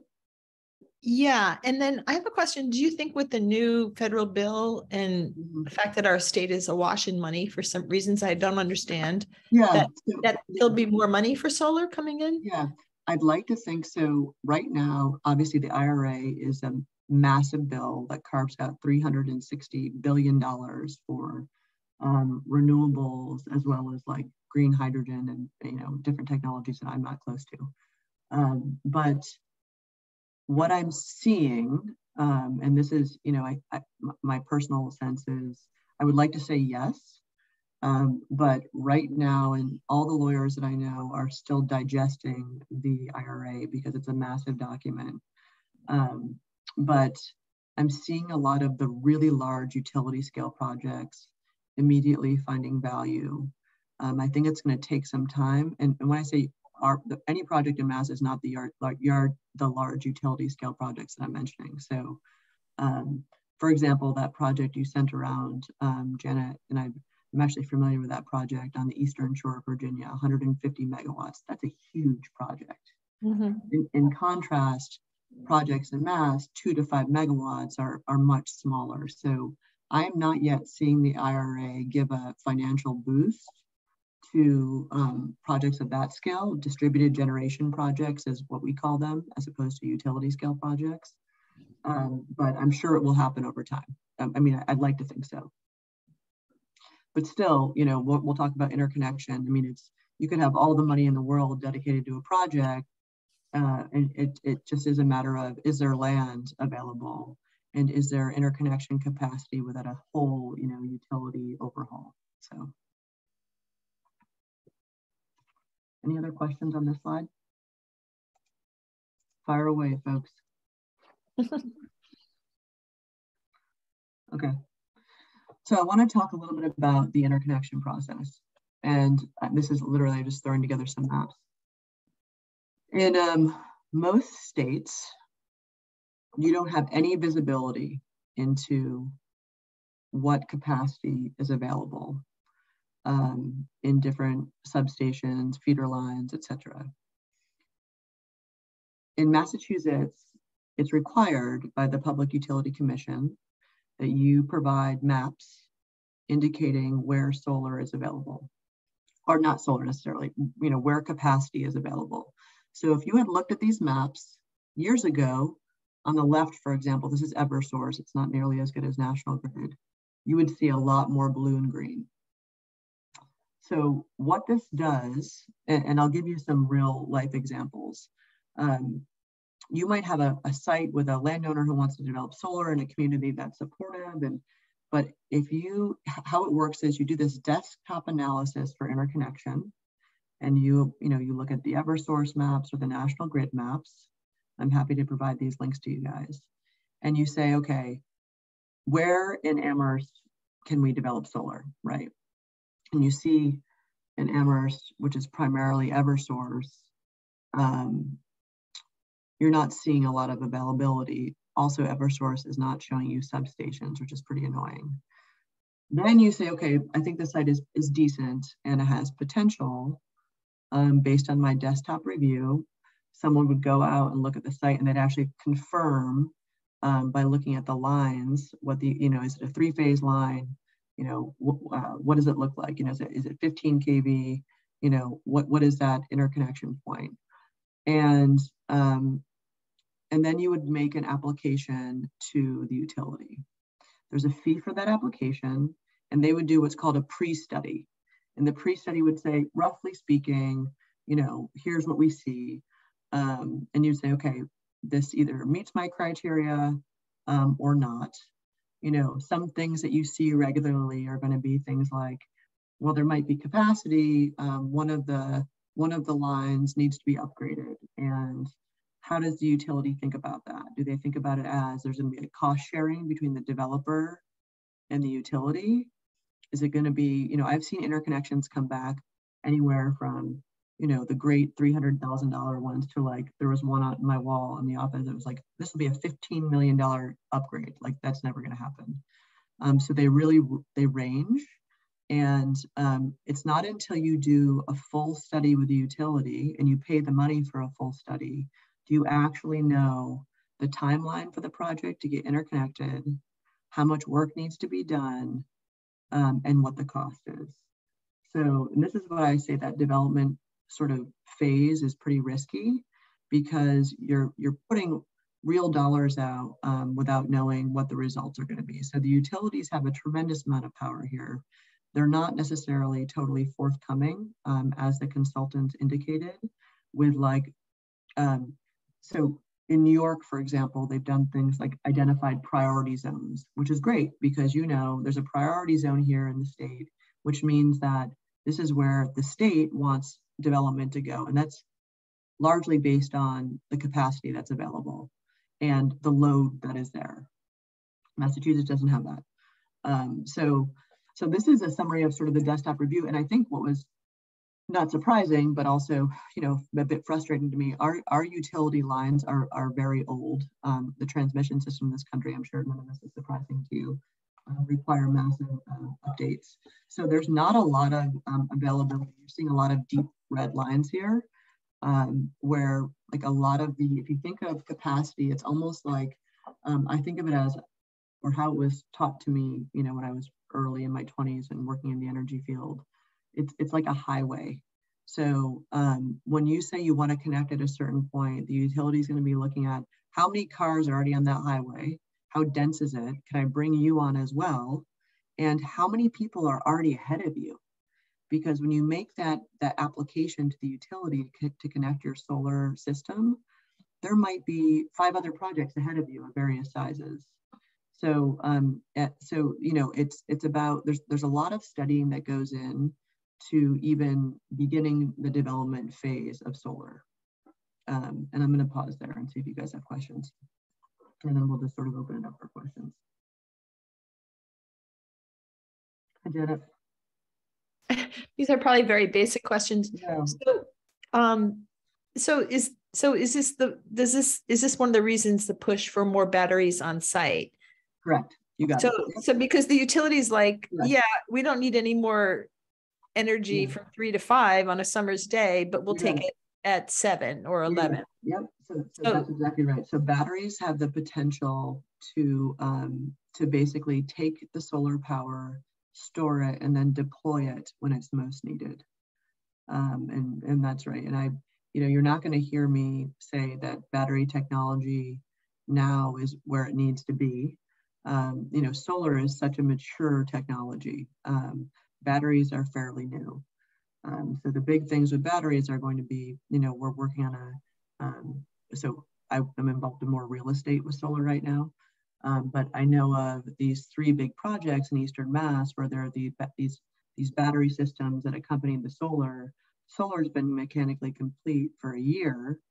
And because the battery systems are so remote, when you have a remote battery system, typically you have like a hard line of communication with the batteries to the utility.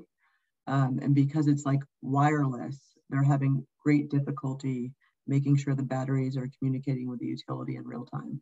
So, but you're right, that would ease the congestion on our grid. Okay. Dwayne? Thank you. Yeah, hi, Laura. Thanks. Just a quick question, then a comment. So just so understanding this map here, the caption on the left, so on the DG hosting hosting, are those, when it says like 1 to 2, 3 phase, is that 1 to 2 megawatts availability, or what is the unit? No, these are the lines that are available. So like the number of lines that are like how much, so you need to look at this as how much capacity is there available. If there was a ton of capacity available, you'd see lots of blue, probably how it was 10 years ago. Yeah, think of okay. this as how congested the lines are. So the left is Eversource, the right is National Grid. National Grid provides far more detail on what's available. And they also provide these little blue dots, which are substations. So in addition to the capacity that's available, another significant driver of cost is going to be how long do you have to run your lines? Yeah. So, and frequently you'll have a solar developer that says, hey, I want to develop a project. I could connect to this substation, or maybe I feed into this substation. It just depends on what's available. And sometimes the utility will give you options. Great.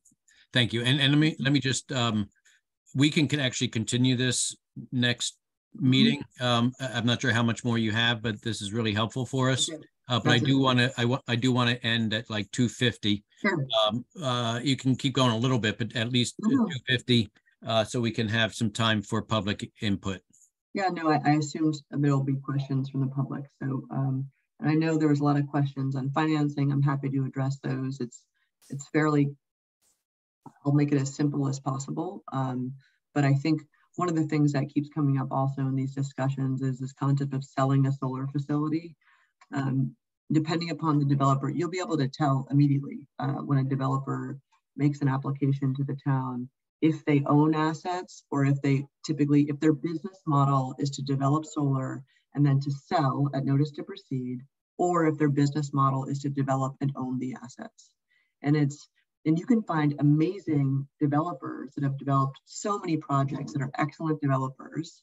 And likewise, you'll find many asset owners who are also developers, but those tend to be bigger shops. So, great. Would you be willing, and would people be interested in Laura just continuing this in 2 weeks as an agenda item?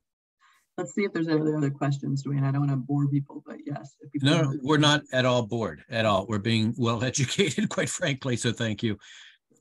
Yeah, go ahead, Bob, though. You're muted. You're muted. Bob, you're muted. Thank you, Laura. This was excellent, very technical, so I couldn't capture it in the notes. Will this be available to Stephanie, please? Yeah. I'll send that to Stephanie. Yeah. And then you guys, maybe what we do is you sort of like compile your questions, and then we can talk about it more on the next meeting. Well, yeah, actually, if we can distribute the slides ahead of the meeting, we can sort of go through them to finish up in 2 weeks, but also have questions set up ahead of time. So that'd be great. Thank you, Laura. Okay, yeah, I guess we can show ourselves again. Okay, all right. Janet, one question, is that for Laura? Yeah, it's in the map that you showed for National Grid, were the black lines the maxed out lines? I don't understand the units. Like when you were showing, like on the left side was Eversource and the right side I think was National Grid. Or Yep. So the black lines are the maxed out lines, or? Yeah, the black lines are those that are like overwhelmed. Okay. With capacity. Yeah. Yeah. Okay, great. So let's put this on pause and continue in 2 weeks. But let's move to the next agenda item, which is basically just to schedule the next meeting. And I blocked it on exactly what we had decided. But you know, the primary option in front of us is to continue at this time, which is 1 o'clock to 3 o'clock on 2 weeks Friday. I'm fine with that, but I just want to toss out there because I do have a conflict for the rest of the semester. At least it happened. My department meeting got scheduled for this time slot, and I can miss those, but if I don't need to, that would be great. But I don't want to mess up a good thing here. But let me just ask if people are available instead of starting at 1 to start at 11:30 on Friday.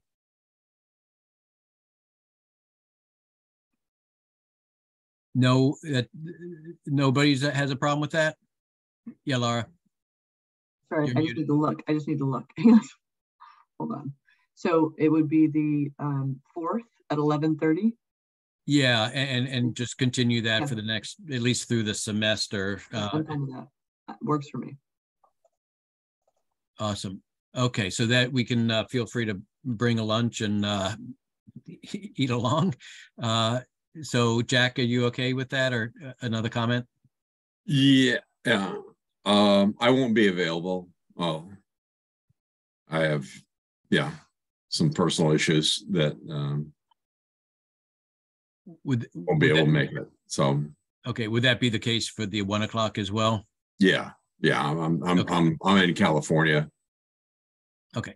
Had a death in the family. So okay, sorry to hear that. Yeah. Okay. Okay, so we'll miss you one way or the other in 2 weeks. But yeah, let's put in the minutes that we'll meet at 11:30 2 Fridays from now, and then just block that off for the next several Fridays every 2 weeks, and we'll go 11:30 to 1:30, and I'll be able to go to my department meeting, at least Zoom into it. So that'd be great. Appreciate that. Okay, with Stephanie's help, can we? Chris, do you have a comment? I just wanted to ask Stephanie, I had in my notebook that we were going to discuss the memo from Jonathan Murray on the 4th, and discuss the memo without Jonathan Murray being here. And if he is going to be here, do we need to check with him that 11:30 is okay? We can check with him. Okay. Okay, let's check with him, and then hopefully confirm that works for him, and then we'll stick with that. If that doesn't work, Stephanie, let me know. Okay, great.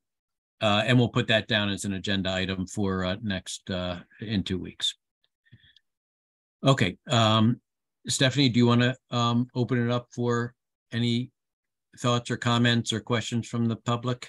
Sure. So if anyone from the public has any questions for the committee or follow-up comments, please digitally, electronically raise your hand, unmute you. Yeah. Stephanie, do you want to say for the record how many attendees we have? Well, we have 8, I think. So it said we had 9 at one point, but I think we had at least 2 people showed up twice, unless they shared their link with someone else. But in any case, it says I'd go with 8. Safely go with 8. Thank you.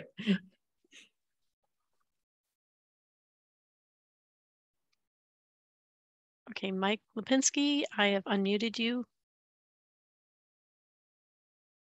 You're free to speak. So you have to unmute yourself. You have to unmute yourself. Hi, Mike Lipinski, 167 Shutesbury Road. And great presentation, Laura. Really enjoyed it. I have one question for you about that later if I get a moment. But I just want to rewind back to the very beginning of the meeting, the ECAC portion of it. And I just want to alert members of the Solar Bylaw Committee that anytime you hear a member of ECAC use the words, our share of solar, that alarm bells should be going off in your head. In the past, members of this group have generated estimates of Amherst's share of solar based on what I consider false assumptions and very questionable formulas. A simple analysis of their formulas that they have used to determine Amherst's share of solar made it clear that their estimates were not based in reality. And unfortunately, in the past, some of these ECAC estimations have been referred to by members of various town boards in print and at public meetings. And one of those numbers thrown around is 300 acres of ground-mounted solar is Amherst's share of statewide decarbonization goals. In fact, that 300 plus acre number was used as an argument against the temporary moratorium on ground-mounted solar early in the year. That number was used by opponents at various meetings, and it was also used by town council members as a reason to vote against failed proposal. The reality is that there's no simple formula for calculating the town of Amherst's share of ground-mounted solar. As Laura has explained quite well, citing for ground-mounted solar, it's an extremely complicated exercise, much more dependent on grid capacity and geography than what some individuals in town view as Amherst's share. This attempt by ECAC to work low, medium, and high levels of ground-mounted solar scenarios into the solar siting study is just another version of this need they have to try to determine Amherst's share. In my opinion, adding these solar scenarios to the study makes little sense. And I would hope that the Solar Bylaw Working Group would agree that it is well outside the scope of the solar siting study. And then I just have one question based on Laura's presentation that perhaps she could clarify something. Can I ask that now? Sure, yeah, please. Okay, Laura, in one specific case, which is curious because it deals with a real life situation here in Amherst, the Shutesbury Road project that was withdrawn a year ago. It's very clear based on your map that you showed of the Eversource three-phase line, that the three-phase line is nowhere near that 67 Shutesbury Road site. It's at least a mile away in both directions. My understanding is that the cost for that is probably about $1 million per mile for three-phase and probably going up. Do you have any insight into why a company would propose a site so far away from a three-phase connection that they would have to spend, upwards of $1 million to put it in? Yeah, I think I would respond sort of a two-pronged response. The first is these maps are totally not accurate. I mean, like they are a general view, but the power resides in the utility. I don't know if they conducted a pre-study already, but the maps are to be used as like guides, but certainly not definitive. This is why you have to engage with the utility. This is why when the consultant said, "Oh, we'll look at cost upgrades," I was like, "Wonderful! You figured out a way to do this." I've been in this industry for 18 years, and I haven't met anyone with the oracle. And the second piece is $1 million interconnection is not bad. I mean, to be honest with you, I mean it's really depending upon like the project itself. In Massachusetts, that would not be atypical. So just for reference. Okay, thank you.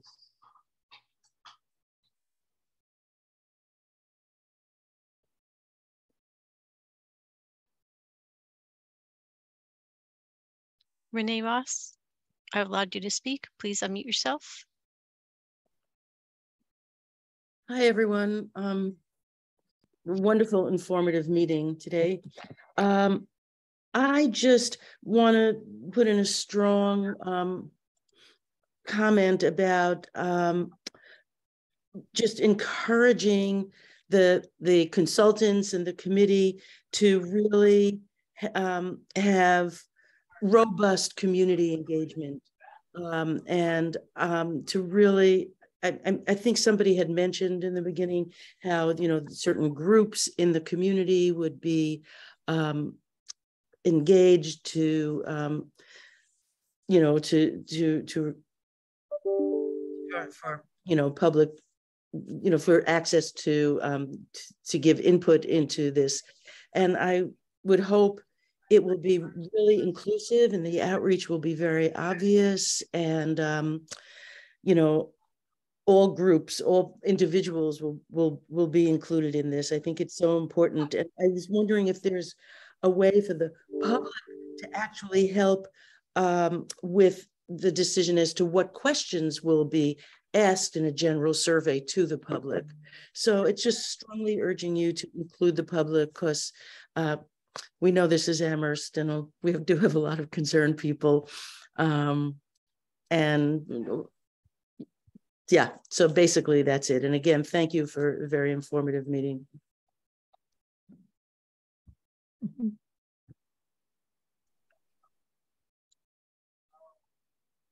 Great. Anybody else from the public attendees? Renee, it looks like you raised your hand again because I know I lowered your hand. So I'm going to, oh, okay. Is there anyone else? Yeah.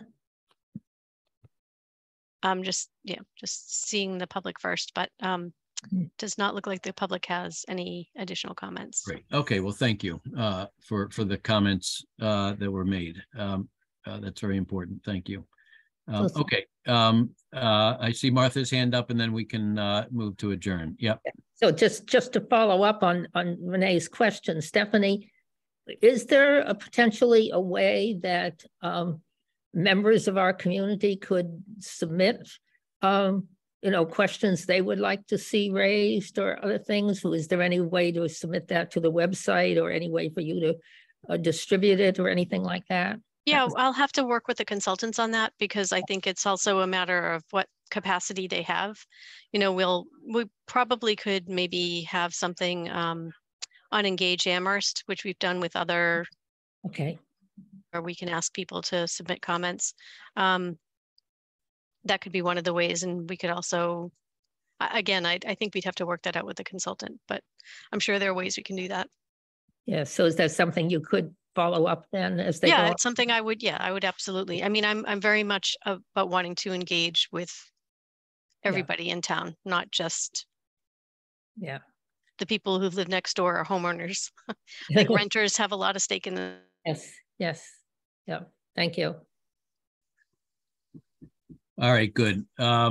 Janet, you're lucky. We got 2 more minutes. I'm sorry to ask so many questions. It's one of my qualities.